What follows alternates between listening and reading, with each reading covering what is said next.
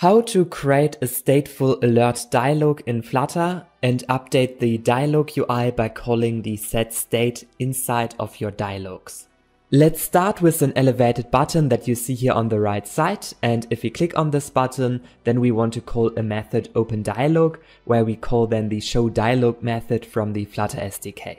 Within the builder, we create then our alert dialog, and you can, for example, create a title. And within the actions, you can create a button, submit. And finally, within the content property, we want to create a stateful widget, in this case, a checkbox. So our checkbox has a state, which is basically this isCheckState that I have created here at the top.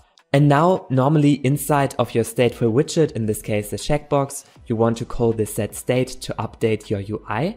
Let's try it out. I open the dialog and I click on this button. However, you see that the state is not changing. Therefore, it is important to understand that the SetState method is basically updating only the build method. So everything which you put here inside is updated. However, in our case, we open here a new dialog, and this is not connected to the build method. Instead, we have here a separate builder. So if you want to update also here anything inside of your alert dialog, then you need to wrap this widget inside of a stateful builder. And with this, you get here access of this SetState inside of this builder property. And with this, we are using here this SetState if we are now updating here our checkbox. Make sure to click on Hot Restart and open up your dialog again. And with this, I can click here on this checkbox and you see we have a stateful widget inside of our dialog. Let's also look at some important special cases. Therefore, we want to wrap our elevated button inside of a column. And on top of the button, we want to display then here another checkbox. And the checkbox has then basically the value is checked that we have stored inside of our state. So all in all, we use the isCheck boolean field for two different places. First of all, for our normal regular build method, and secondly for our dialog. And the problem right now is if I change here the field inside of this dialog and click on submit, then you see that this value is not updating, even if our dialog is using here the same boolean field as our normal build method. So it is important to understand that within our alert dialog, we call the SetState. And the SetState is only updating here the dialog UI and not the UI inside of our build method. Therefore, if we click here on the submit button, then we are going basically here inside of this text button. So here is the submit button and we call the navigator pop to hide here this dialog. So let's wait until this dialog was closed. Therefore, we go here up to the method where we have opened our dialog and we can await until this dialog is closed.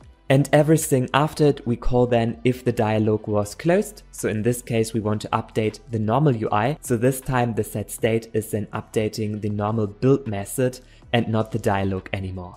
Let's also try it out. I update the UI inside of this dialog, and when we click on the submit button, also the normal UI inside of our build method is updated.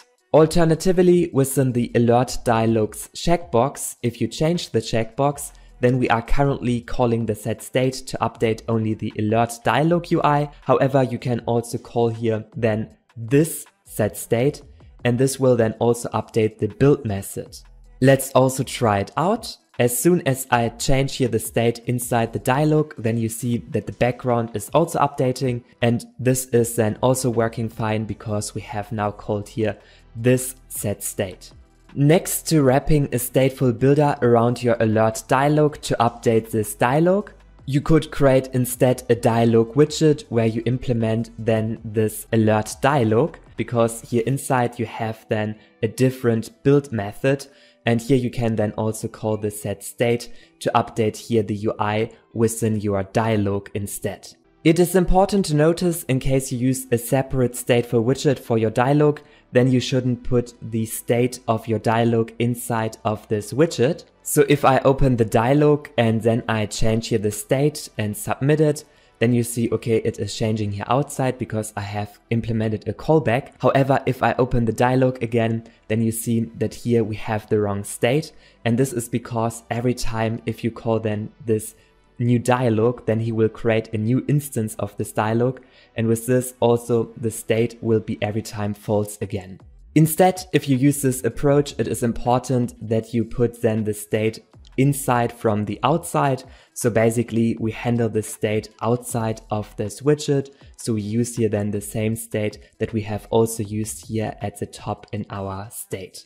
And by the way, if you liked this video, make sure to subscribe to my YouTube channel.